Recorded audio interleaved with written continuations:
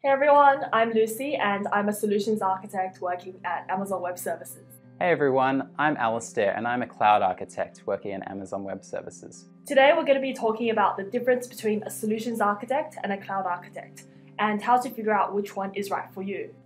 Quick pause, this video is by Network Kings. Network Kings is your one-stop educational platform for IT courses.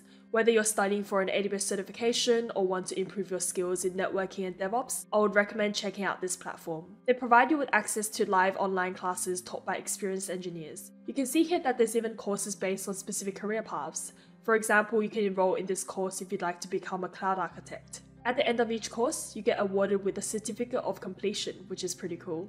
If you're interested in finding out more about Network Kings, I'll leave a link to the website in the video description below. Now let's get back to the video. So Alistair, to start off with, do you want to give a bit of an intro about yourself and also explain what the role of a cloud architect does at AWS? Sure.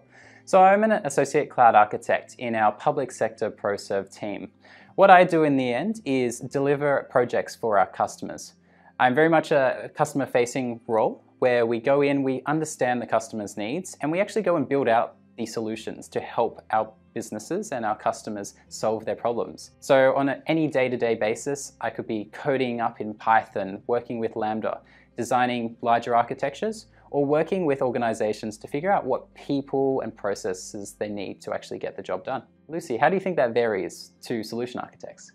Yep, so solutions architects are quite similar in some ways. We also interact with customers and we help them with basically getting into AWS and migrating their services from on-premises to AWS, as well as helping them modernize their architectures.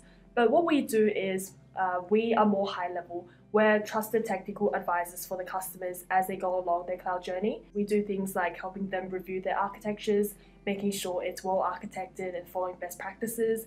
We also do things like customer enablement, so we help customers learn about how they can use AWS in order for them to meet their business and technical goals.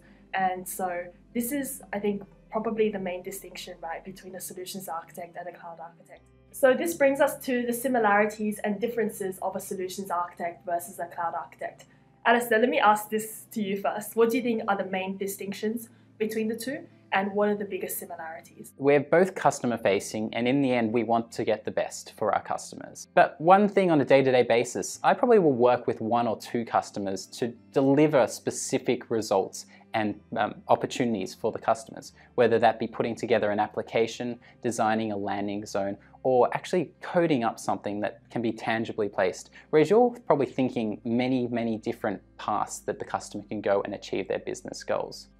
Yep, that's exactly right. I agree with the similarities and the differences. I think as a solutions architect, it depends on the team that you're in, but typically you would work with more than one or two customers. Like for example, for me, since I work with small and medium businesses, I work with honestly hundreds of different customers to try and understand their business problems and technical problems and how I can help them build a high-level architecture so that it helps them, think long-term and not just address their short-term goals, but also help them achieve what they want for their business in the long run.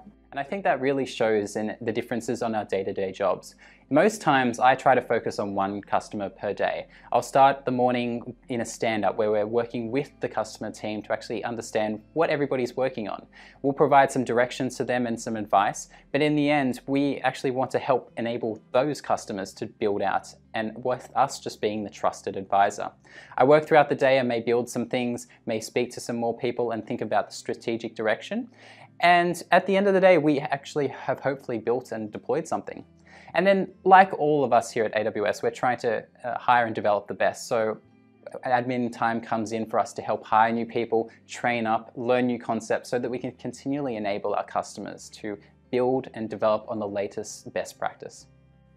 Definitely. That's one of the similarities as well. In AWS, as a solutions architect, we do play a part as well in helping hire and develop the best, so mentoring other people and also receiving mentorship as well. So that's something I think is quite common just within a lot of roles in AWS actually. It's not just about talking with customers and just doing our work, also thinking about how we're able to help the future generation of leaders, the future and incoming cloud architects and solutions architects. So speaking of the future generation and helping people, get into AWS, how do you think people can choose between the two roles? So in the end, like we've discussed, our roles are very similar. They're both customer facing, but I think the main difference and the main differentiator when somebody should choose a role is how much they want to dive deep and how willing they are to think outside the box when they come across problems.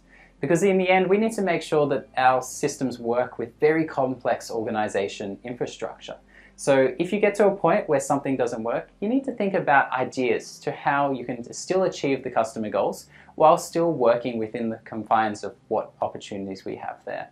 So if you like to get in, dive deep, ask questions, you don't really need to know all the answers, but in the end, that's where you can come and join our team and have a lot of customer impact. Wow, seems like we're going to have a lot of future cloud architects. So if you're someone who is more interested in understanding system design and architecture, but don't want to get involved with the actual implementation and diving into the code to help people actually implement it, then a solutions architect role could be something to look forward to.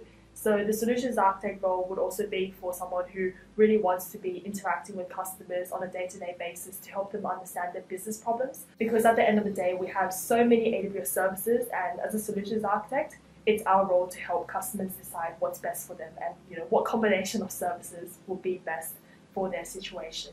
Alright, so this brings us to the end of this video. If you have any questions for us, drop it down in the comments below. Please remember to give this video a like and subscribe to the channel to see more videos like this. Thank you so much, Alistair, for your time today. Thanks for having me.